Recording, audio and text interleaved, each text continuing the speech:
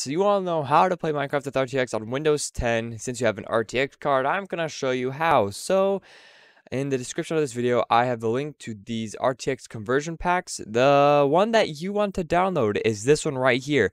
Notice how all of these other ones say add-on. Those are add-ons, obviously, implied by the name.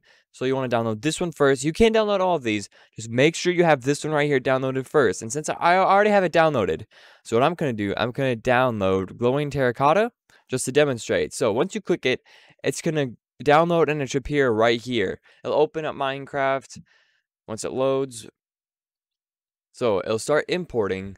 After the import is finished, see, none of this is the beta. It does not say beta. This is normal Windows 10. You do not have to go into the beta for this.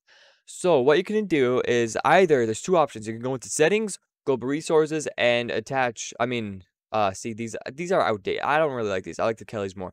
But see all these? You can, if you want them to be on every world that you make, I'm pretty sure you just activate it in the menu. But I don't want it to be on every world that I make. So I'm going to click play. I'm going to go into world.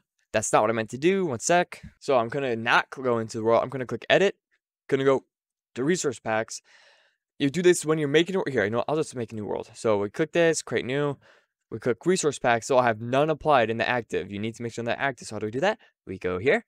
And we have to activate the base add-on, which is right here. If it's not the add-on, the base pack, you gotta click this. If it has an add-on, you can have it activated, but you need to make sure this is activated first before it to work. So now, since that's activated, we can activate this. We activate the water, redstone, glowing terracotta. Boop. And now they should be inactive. Reminder, you need this to be at the bottom of all your add-ons, or else they will not work. I'm not going to demonstrate that, but trust me, they will not work. Or at least that's what the website says. Please don't yell me if it's not true. Anyway, so we have them activated. Let's click create and see what it looks like.